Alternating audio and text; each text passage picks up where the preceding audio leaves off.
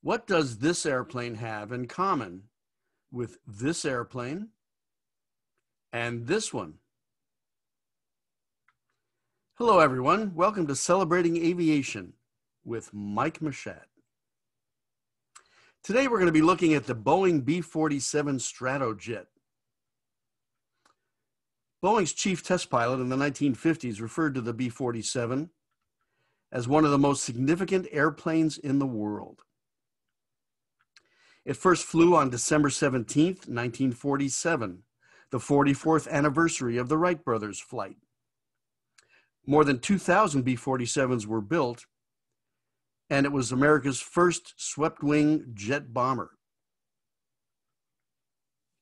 That airplane led to the model 367-80, which was called the Boeing Jet Transport Prototype.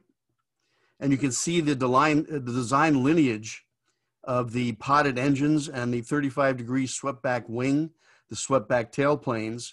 In this case, there was a passenger fuselage or a cargo fuselage, which led to a whole family of airplanes.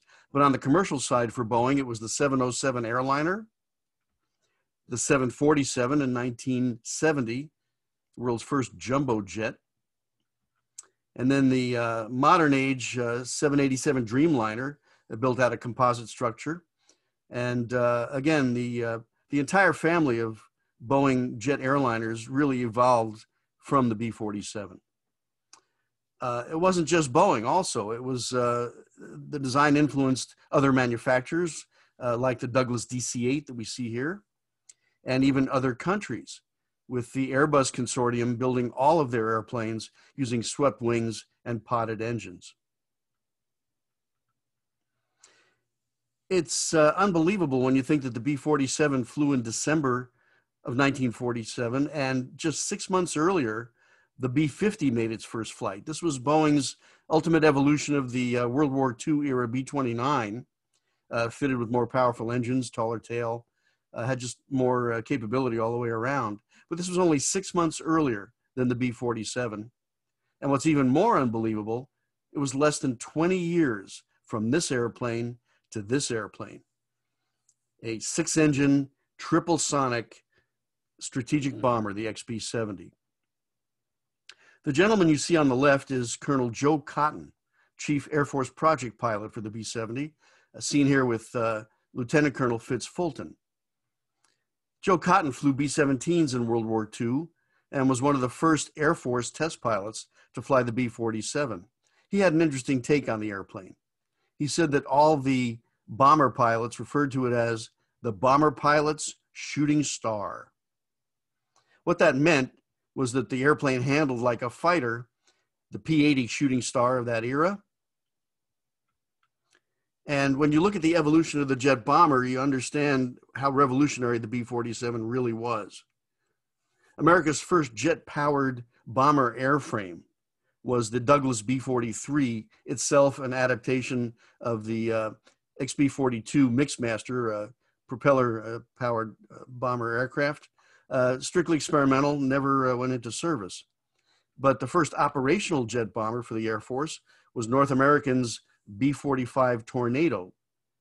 A very capable airplane, but again, straight wings and aerodynamically not as clean as the B-47. And so it was a step up from this airframe.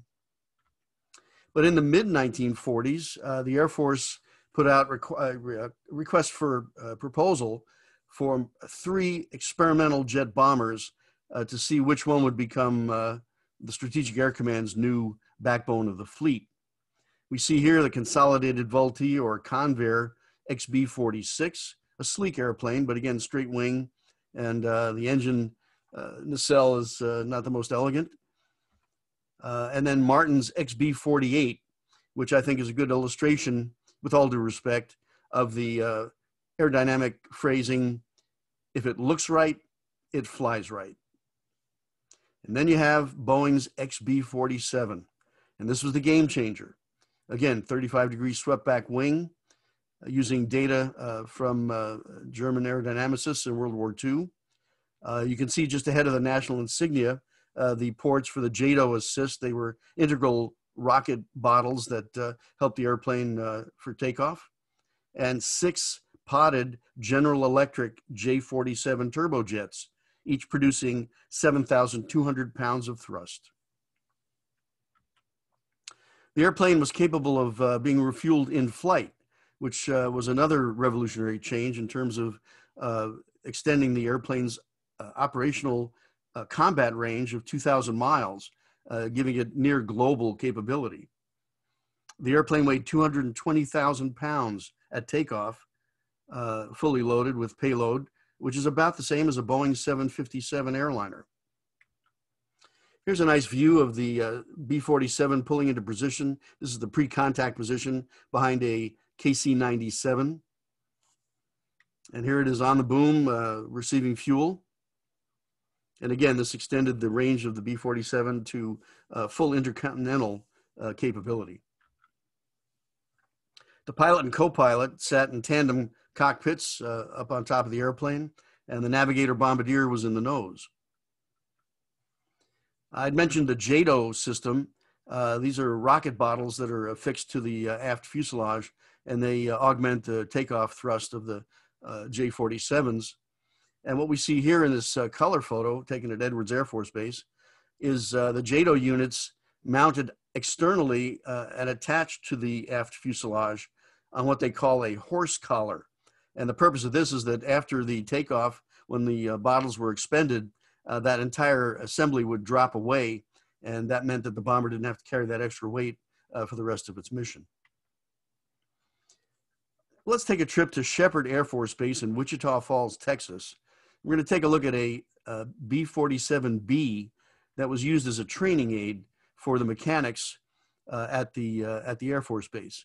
And this walk around is going to give you a really good idea of how clean aerodynamically this B-47 really was.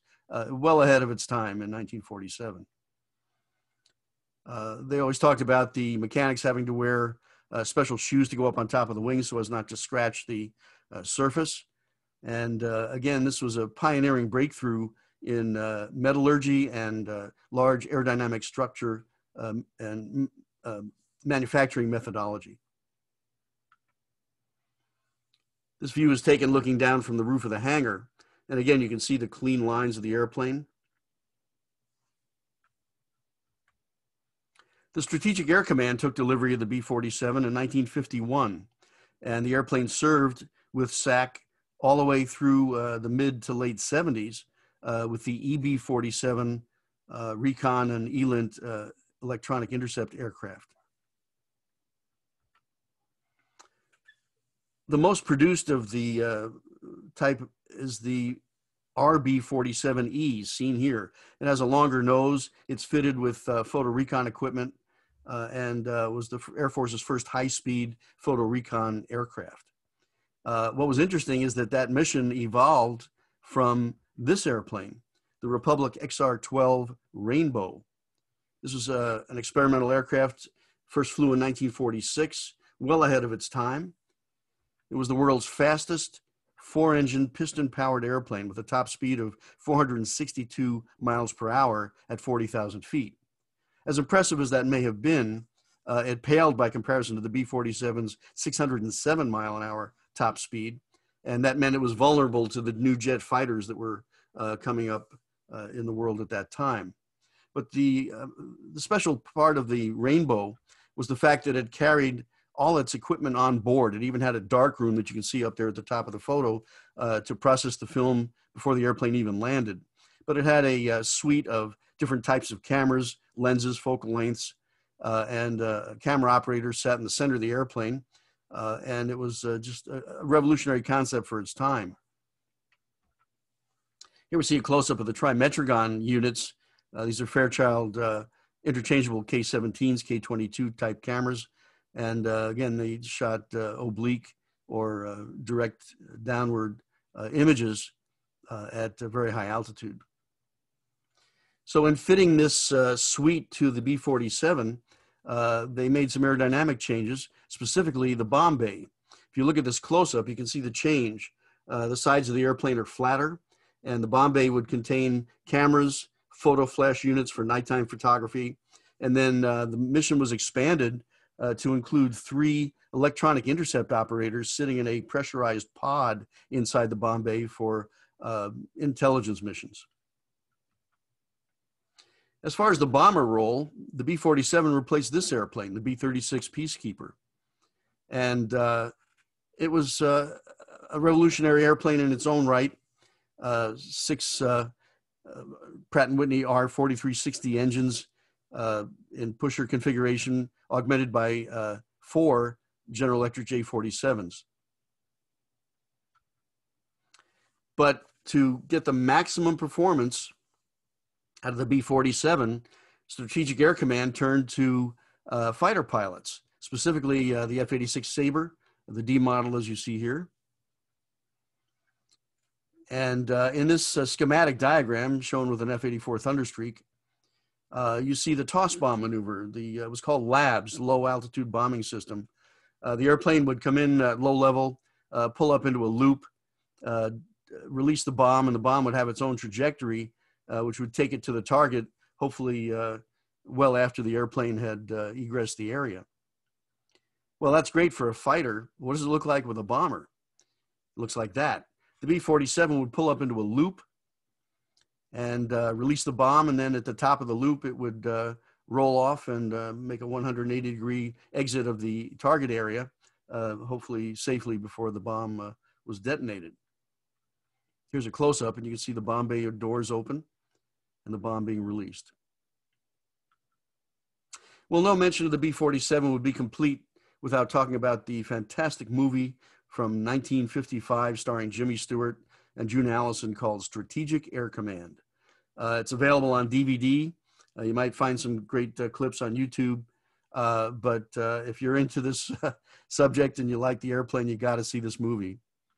It's a story of Jimmy Stewart as a Air Force Reserve pilot brought back after World War II, brought into the Strategic Air Command, and transitioning from the B-36 that you see here in the background.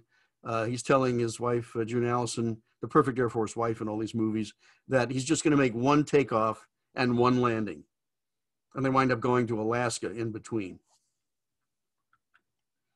Here he is with his B-47 crew being taken out to the airplane in the classic blue Ford pickup. And this is a scene in the movie where they're going to deploy from MacDill Air Force Base in Florida nonstop using in-flight refueling all the way to Tokyo in Japan, Yokota Air Base in Japan. And, well, are they going to make it? They're going to encounter weather and all sorts of other problems. You have to see the movie to find out. But here's Jimmy in the cockpit. In my estimation, there was no one who ever played a pilot better in any movie than Jimmy Stewart. God bless him. But the famous line as things were kind of going south toward the end of the movie where he's trying to get in the weather. And the famous line is, more power, Leo, a little more power. Well, there you have it. A look at the Boeing B-47 Stratojet, one of the most significant airplanes in aviation history, and its impact on jet airliners to this day. Thank you so much for celebrating aviation with Mike Mashat. The images that you see here are courtesy of the Wings and Air Power Historical Archive. If you enjoy the program and like the channel, feel free to subscribe. Go ahead and hit that 707 at lower right. We'd love to have you on board. Until next time, take care.